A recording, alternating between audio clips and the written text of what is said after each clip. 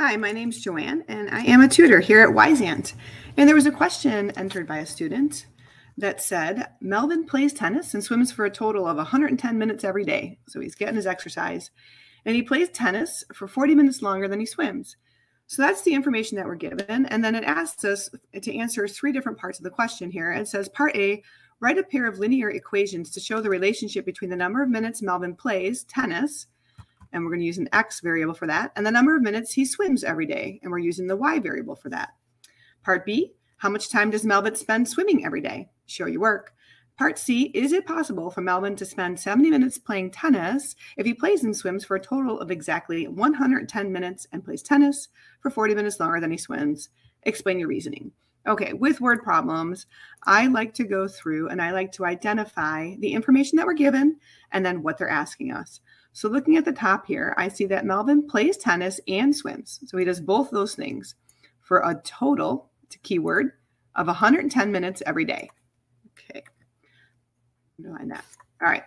And underneath that, it says he plays tennis so tennis is 40 minutes longer than he swims. Okay, so this has given us some information. We know that he does tennis and swimming for a total of 110 minutes. So this tennis and swimming is going to indicate we're going to be adding these two together. We're like summing these up for a total of 110 minutes.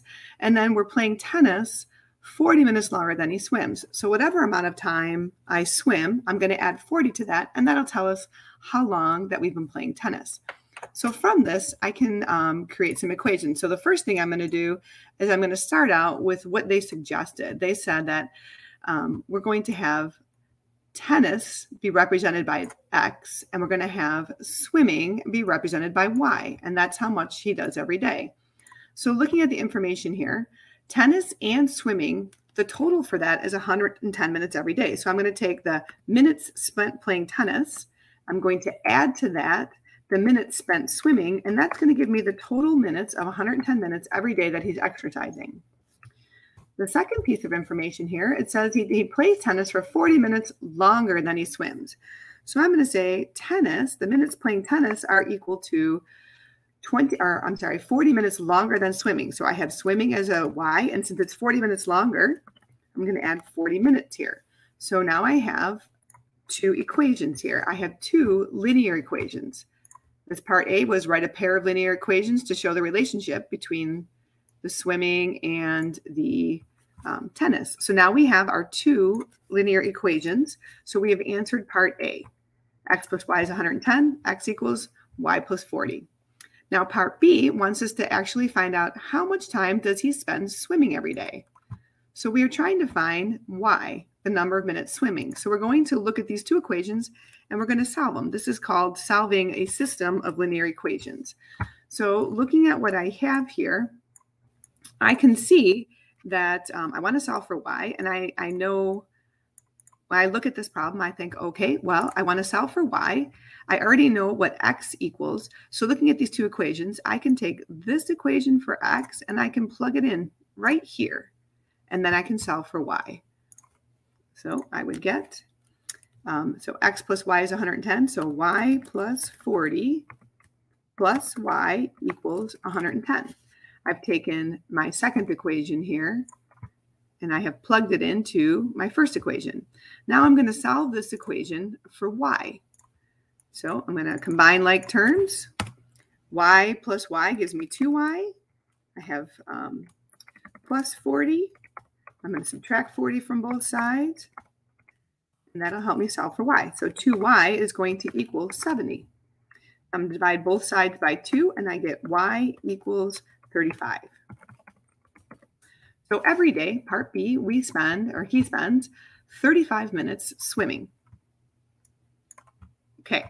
Part C says, is it possible for Melvin to spend 70 minutes playing tennis if he plays and swims for a total of exactly 110 minutes and plays tennis for 40 minutes longer than he swims?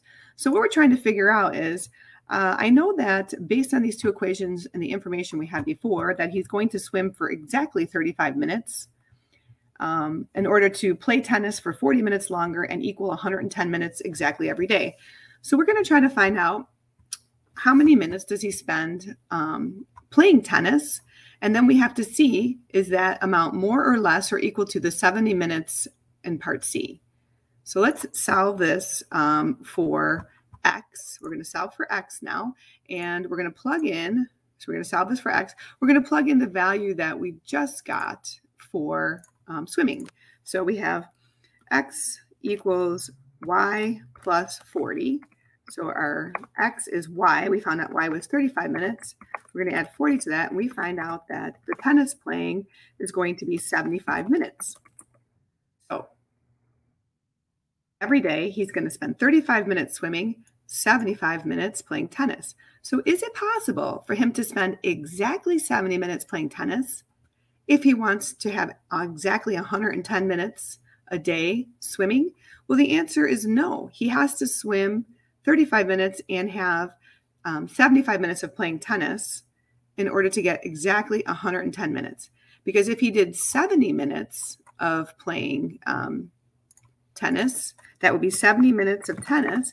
And then the swimming is 40 minutes less. So that would be 70 minus 40, which is 30 minutes. He would only have 100 minutes total of exercise, and he wants 110. So therefore, no, it is not possible for him to play tennis for 70 minutes and still meet his 110 minutes of exact playing. And that is the answer to this question.